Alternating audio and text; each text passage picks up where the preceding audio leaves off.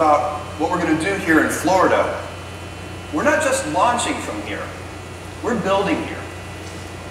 At Exploration Park, we'll have a 21st century production facility where we'll focus on manufacturing our reusable fleet of orbital launchers and readying them for flight again and again.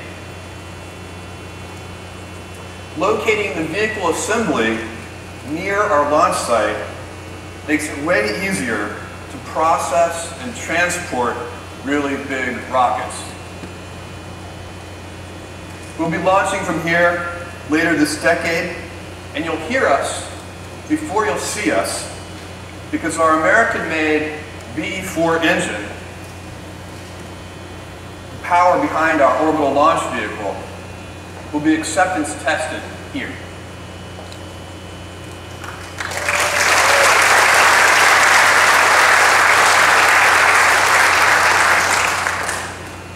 Our BE-4 engine will also help make history as it powers the first flight of United Launch Alliance's Vulcan rocket.